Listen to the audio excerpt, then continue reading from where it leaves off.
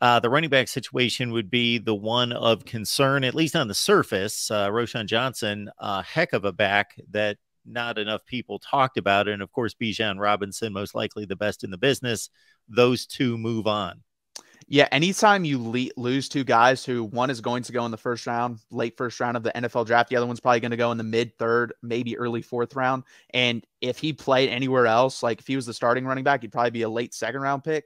So you lose two top 10 guys at that position coming out into the NFL draft. It's hard. But the thing is, this is a great running back room. You just got Cedric Baxter, the #1 running back coming in for this year. You have Jonathan Brooks, who is a high 3-star recruit, but he's played a lot better than that on Texas. And if you watch the film, he should have been better, higher than that coming out. You still have Keelan Robinson, who there was some smoke there that he might transfer. He decided not to so far. We'll see if that happens through spring practice. And then you also have Jaden Blue, high 4-star recruit freshman from last year. We'll see how he does.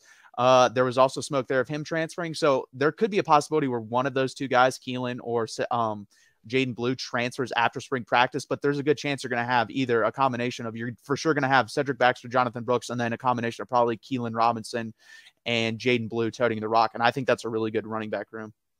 30, 25, and 15 carries between Brooks, Robinson, and Blue last season. So they got, especially Jonathan Brooks, obviously, with 5 touchdowns, got some meaningful playing minutes.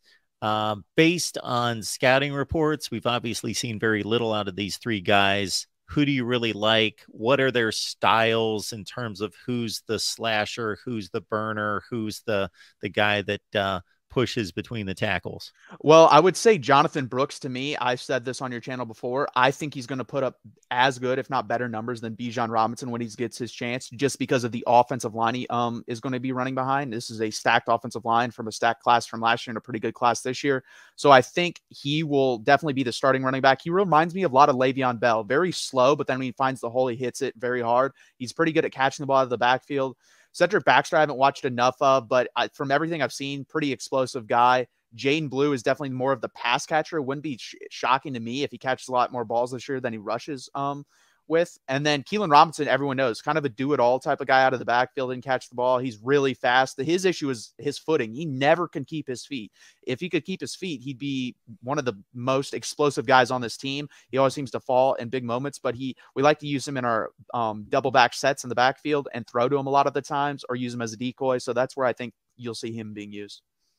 Folks, we ask that you would like the video, share the videos out on social media, and subscribe right here at the Voice of College Football.